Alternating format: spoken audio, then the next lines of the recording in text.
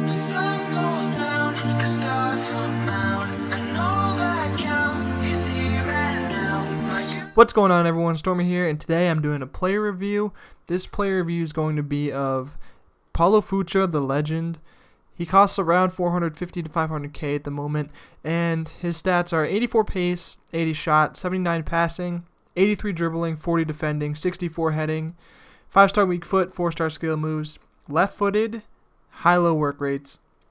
Jumping into the in-game stats, he's got some phenomenal ones. He's got 93 ball control, 85 crossing, 81 curve, 96 dribbling, 85 finishing, 88 free kick accuracy, 84 long shots, 98 penalties, 84 short passing, 80 shot power, 85 volleys. He's also got 81 attack positioning, not too aggressive otherwise, 89 acceleration, 96 agility, 93 balance, 88 reactions, 81 sprint speed, 89 stamina.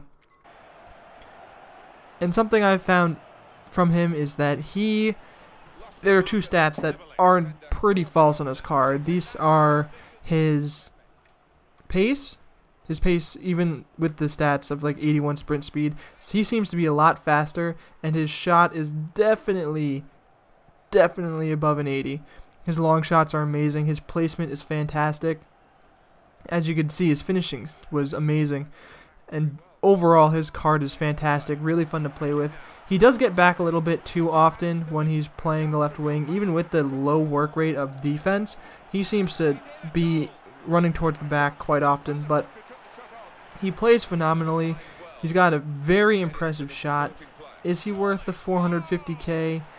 I would say so, especially to replace someone like Ronaldo, who's 1.9 mil. If you need that Portuguese left wing, the only issue, and this is going to be an issue with all legends, is you have to connect them with their nationality links, and it doesn't work the same way it did in FIFA 13, where you only need 2 nationality links. If you have 3 links going into them, you need all 3 nationality links.